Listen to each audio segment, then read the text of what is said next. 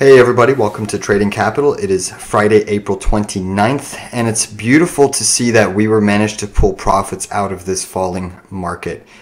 From the start of the day, these markets looked very brittle and weak, and anything but China was basically under pressure all day. Non-stop selling, non-stop selling. Now the beautiful thing is, congrats to those that took the IQ trade with me. We profited greatly on this IQ trade. We got in here at this 314 level. You can see over here, I issued a buy alert to all of the members. And look at this pop that had happened. It was trending up, and then this gap up today on the news that China's COVID restrictions and basically COVID cases was easing. So the fact that you now have potentially the People's Bank of China stimulating the economy, as well as COVID easing, it sets up such a strong, powerful recipe for success when it comes to the China stocks. All of the China stocks were ripping. They were flying. Alibaba, BEKE, C-Web. I mean, all of them. We've been pounding the table, not to short China stocks, that they're going to be outperforming U.S. equities, and that's certainly what they had. IQ, it popped. We netted on IQ 21.3% on a quick swing trade. I mean, we sold all the way up here at this red line, and it's a beautiful thing of beauty that we sold up here at this 380 mark today, because it completely started collapsing. It basically has fallen an extra 6.6% from where we sold, and just due to the fact that the markets are weak. And now I hate when these stocks leave these huge gaps. China stocks are notorious for this, and they often do come down and get filled.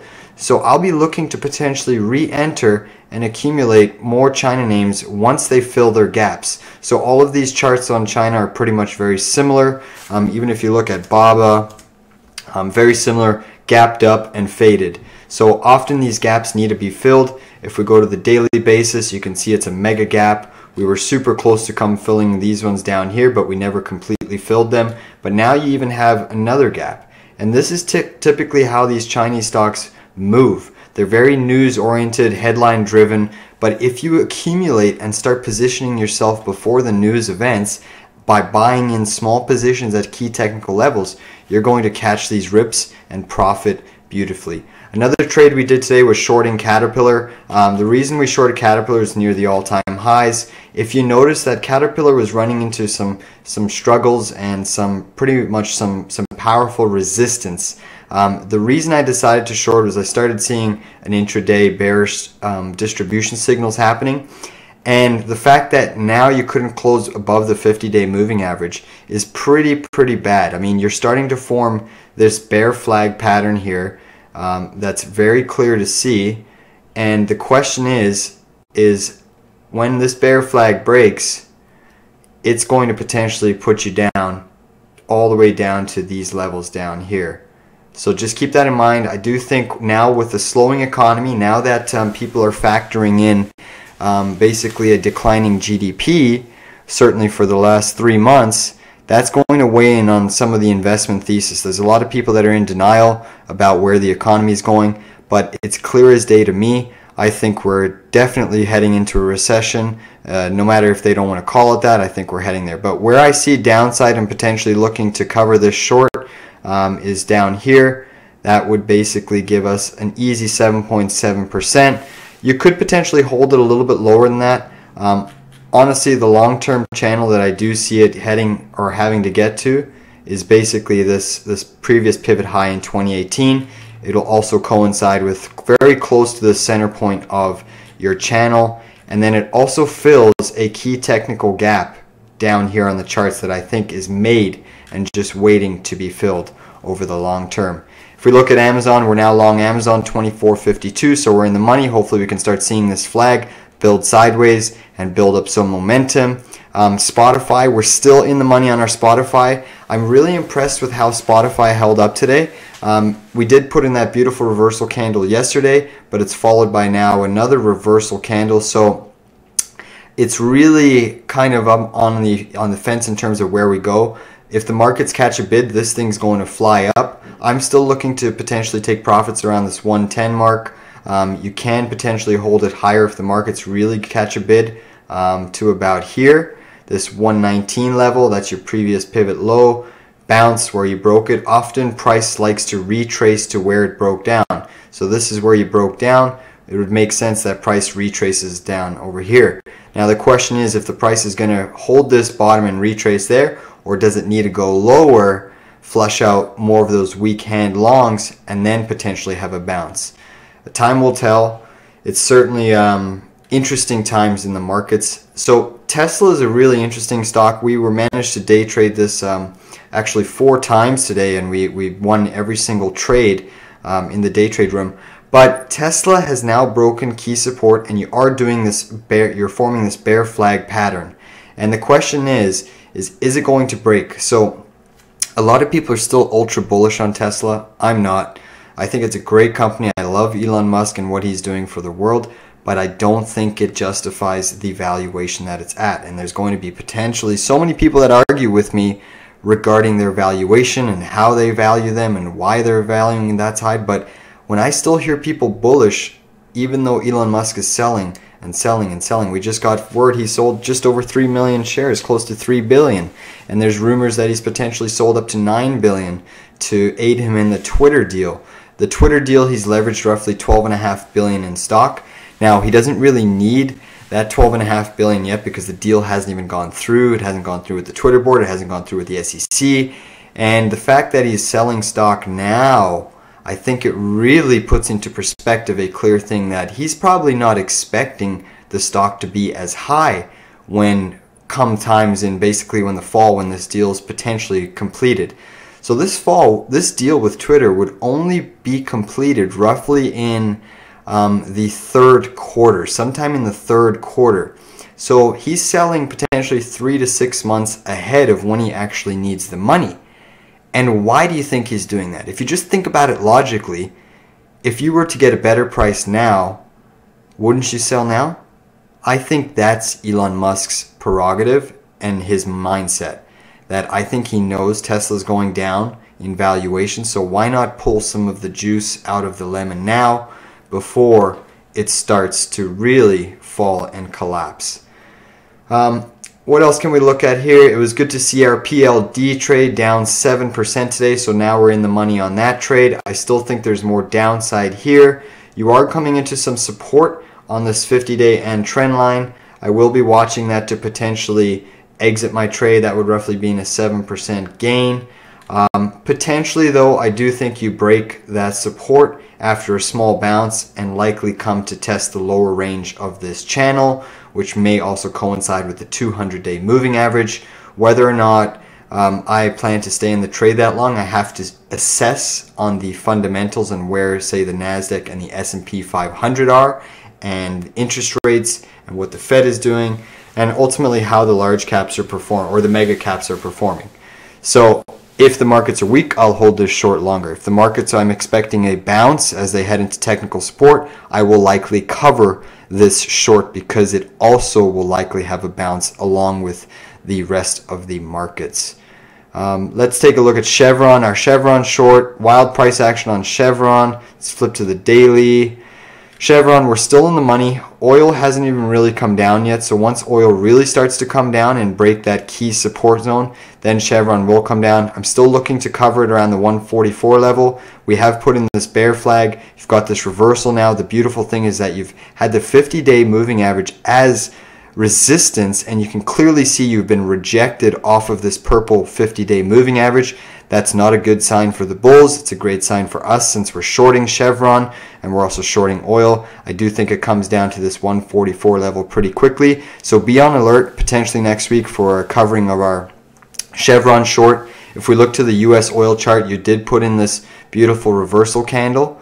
That is going to be a thing of beauty if that holds and we start trending lower, because you basically broke out of this wedge pattern. And with technical analysis, you need to confirm a second day above that price in order for it to be considered a breakout. And now the beautiful thing about this type of price action here, we've kind of got two signals in one candle that happened today. So we had this breakout of the trend line. We were looking for confirmation, and that's how it started. On an intraday basis, this was rallying up, rallying up, rallying up. You filled the key technical gap that was left open, and then you started reversing. So this is beautiful to see because now you've negated the confirmation. You failed to confirm above that trend line, and now it's likely that since you failed that you head all the way back down minimum to the bottom of this wedge pattern. And the question is, will this hold? We now know every time you hit a support once, twice, 3 times, it gets weaker. So the 4th time is a likely probability that it breaks. If it breaks, you go down to this previous pivot around 85. That will be a wonderful collapse from the current price. That would roughly be a 18% decline in the price of oil. That would certainly help all of us at the pump, and that would potentially coincide with a weaker dollar. And then since the stock market needs a weaker oil or weaker energy prices to do better, it does favor a potential bounce in the stock market. So if you notice how everything is aligning and correlating, we have potentially, I'll go over the US dollar as well, but we have potentially a weakening dollar. We have potentially weakening energy and oil prices, which is typically bullish for the stock market as stocks head into an oversold condition and technical support. Oil is starting to put in signs of another downside move imminent. So kind of all those correlations favor how we're positioned in the market. We expect a decline in energy and we expect somewhat of a bounce in the markets, but we still have a lot of shorts out there in the bigger cap tech space that are certainly still overvalued nonetheless. Let's take a look at natural gas quickly. Natural gas on the 4-hour chart. We are trading in this wedge. You can see pivot high to pivot high to pivot high, pivot low to pivot low. We have not taken out these lows yet, but we have not taken out these highs or this high here. So this channel is acting as resistance for now.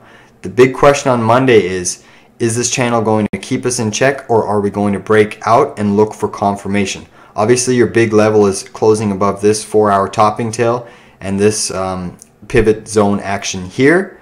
If you can close above that, then it's likely on the UNG you're going up to fill the gap. And roughly on natural gas, it's around this 775 mark on the UNG equivalent. Okay, so we're still holding on to our KLD. Obviously that had a decline today. Natural gas has these sharp fluctuations, but if again on a technical basis it's acting along the same cycle as oil has, which shows that there is still significant declining behind the natural gas price. And then also when you factor in the warming season, when you factor in that now 10 countries in the Europe or in the EU have now started Russian ruble accounts with Gazprom, which is Russia's biggest natural gas and energy supplier. So that is showing that they're willing to pay for their natural gas in rubles. That couldn't be bullish for our short positions on natural gas. The fact that they're now ready to pay for natural gas in rubles is certainly going to lessen the supply and demand, certainly going to lessen the demand for the United States natural gas or the LNG that we've been shipping to Europe for the past several months. Not saying all of it's going to stop, but certainly if countries start needing the Russian gas, which in Europe they do, they honestly do, and I think it would be a sin to be hurting your people via 4 or 5 times energy costs just to spite face. You know, you say you don't want to support the Russian economy, which I am all for that, but numbers don't lie. When you break it down on a mathematical dollar by dollar basis, Europe is losing more money and hurting more of their citizens in terms of financially. They're losing more money, Europe, than they would ever be hurting the Russian economy if they stopped buying their natural gas.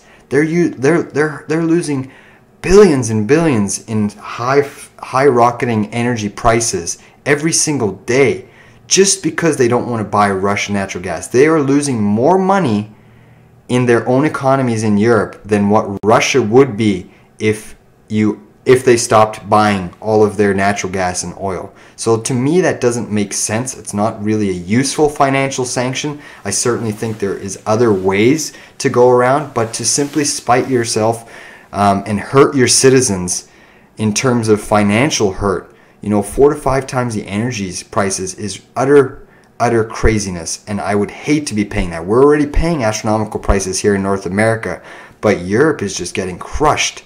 They are truly getting crushed. That being said, stay tuned for more trade alerts, and we will see you next week as we head into, as we approach closer to the Fed meeting, and we'll look to see how the mega caps respond under these new recession